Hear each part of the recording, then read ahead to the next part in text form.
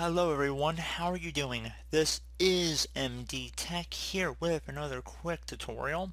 In today's tutorial I'm going to show you guys how to hopefully resolve if the desktop is unavailable. If the location is on this PC, make sure the device or drive is connected. So pretty straightforward process here guys, and let's go ahead and jump right into it.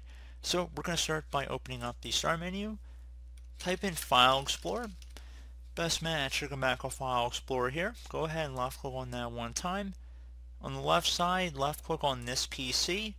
And then underneath devices and drives, you want to go double click on whatever drive Windows is installed on. Should say local disk, as well as a little Windows icon above the hard drive. Go ahead and double click on that. Now that we are here, you want to double click on the Windows folder. Double click on System32, so we're going to have to scroll down here. Double click on that as well. Double click on config. You will have to provide permission, so click on continue. Should be signed in with an administrator account as well. And now you want to go double click on the system profile folder. Again, click on continue. If any of these folders are not visible for you, you want to go left on the view tab and then left click on options. Select the View tab within the Folder Options window now, and then underneath Hidden Files and Folders, you want to select Show Hidden Files, Folders, and Drives, and then left click on Apply and OK. Again, if you weren't able to see any of these folders in here.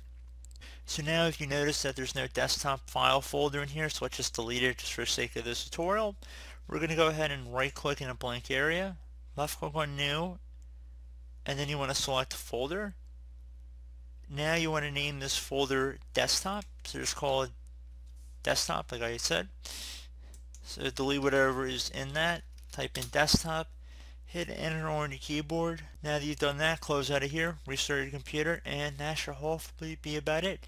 So as always, thank you guys for watching this brief tutorial. Do hope I was able to help you out, and I do look forward to catching you all in the next tutorial.